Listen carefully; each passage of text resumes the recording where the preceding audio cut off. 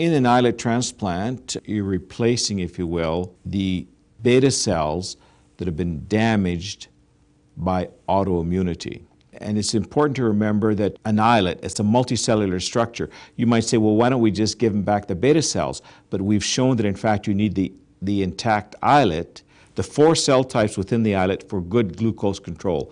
The alpha cell talks to the beta cells, talk to the PP cells, talk to the somatostatin cell. So it's a multicellular structure. You have what they call a paracrine control, if you will, that actually maintain the blood sugar. So for good glucose control, you need the intact islet with the 4 cell types.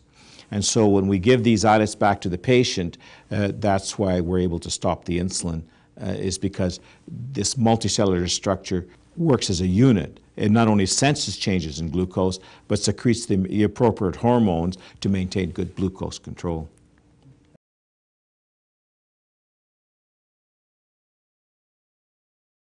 So one of the attractions in islet transplant, as compared to, say, a pancreas transplant, it's a much simpler procedure. Both do the same thing. You know, you're giving back to the patient insulin-producing cells or beta cells. In the pancreas transplant, it's a much bigger surgical procedure and with some complication, especially with the pancreatic duct. What do you do with the digestive enzymes that the acinar cells secrete? When we talk about an islet transplant, so what we've done is we've got rid of 95% of the pancreas. We have just these small volume of cells, islets, if you will, very small. The patient comes into the X-ray department or the radiology department. It's not even asleep. And the radiologist puts a long needle through the side, finds the portal vein. They just thread a little catheter up in there. And then they just go in and they just inject the islets, and they travel up the portal circulation to the smaller blood vessel, and eventually they get stuck, if you will, in the small blood vessels. They sense changes in glucose, and the beta cells or the alpha cells or the other cell types secrete the appropriate hormones to maintain a person's blood sugar within the normal range. Over the years, many sites have been looked at, such as, in the pancreas, beneath the kidney capsule, into the liver. Now the problem is going back into the pancreas is as soon as you stop the circulation of the pancreas, it digests itself, the acid component, and it destroys all the cells. And so because 95% to 98% of the pancreas is made up of these acinar cells, if you injected the islets up into the pancreas, they would digest them. So we have found that, in fact, it's important to have what I call portal drainage. When the blood supply goes from the pancreas, the circulation goes into the portal circulation. So we call first pass insulin. It goes up into the liver, and plus it's easy access for transplantation.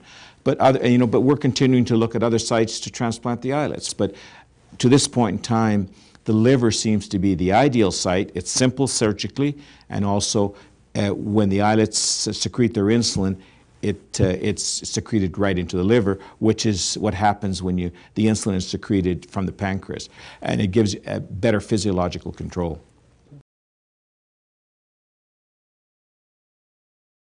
I think many healthcare professionals are somewhat reluctant to refer patients for consideration of islet transplantation, partly because they're unsure about its safety, they're unsure about its effectiveness, and I think they also are perhaps under the perception that it's for special patients or different patients, or not for patients that they might be seeing. I think we have quite a robust assessment process, and we would generally encourage people to refer patients. We're happy for people to be referred and for us to assess them and say, this isn't right for them or not yet, rather than people kind of assuming that the answer is going to be no and not asking the question. So I think that the people that will benefit most from islet transplantation are people who are having frequent recurrent episodes of hypoglycemia, particularly if they're complicated by hypoglycemia unawareness. However, there will also be people who have erratic, variable, uncontrolled blood sugar levels that we would also consider for transplantation. I think the other group of people that we see are people who have previously had problems with severe hypoglycemia and who are deliberately running the blood sugars higher in an effort to avoid hypoglycemia.